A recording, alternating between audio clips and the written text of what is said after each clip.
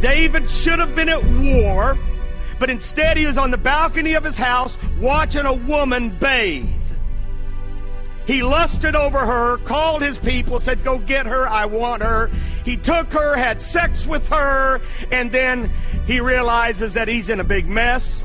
This girl gets pregnant. He's got to do something about this. So Uriah the Hittite, who is the husband of Bathsheba, David brings him in, wants him to lay with his wife and, sort of fix things. Boy, we try to fix stuff, don't we?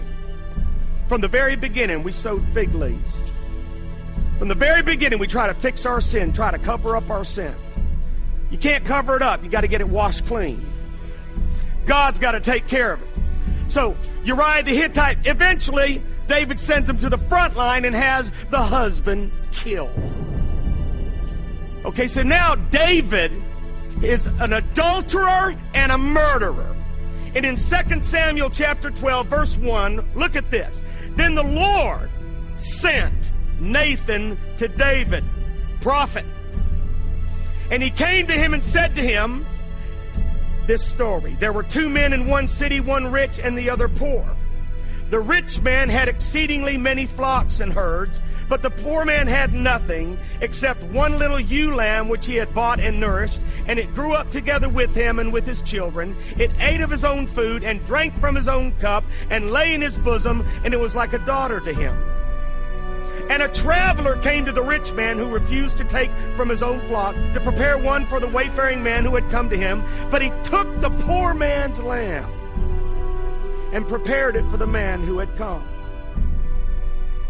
Prophet of God telling a story, and the sinner listening.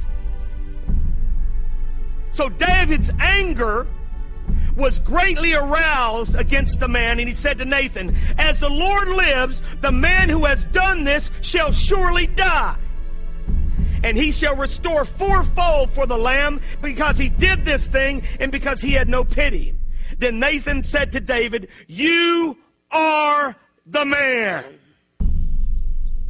Thus says the Lord God of Israel, I anointed you king over Israel, and I delivered you from the hand of Saul. I gave you your master's house and your master's wives into your keeping, and gave you the house of Israel and Judah. And if that had been too little, I also would have given you much more. Why have you despised the commandment of the Lord to do evil in his sight? You have killed Uriah the Hittite. Oh, I love prophets. And I love preachers of righteousness. I love pastors who are not afraid of their people. I love pastors who are not ashamed of the whole truth. I love pastors who will call sin, sin, even if it means losing the biggest giver in the church. I love pastors. Dear Jesus, some of you are watching at home. The reason you're not happy is because God's not happy.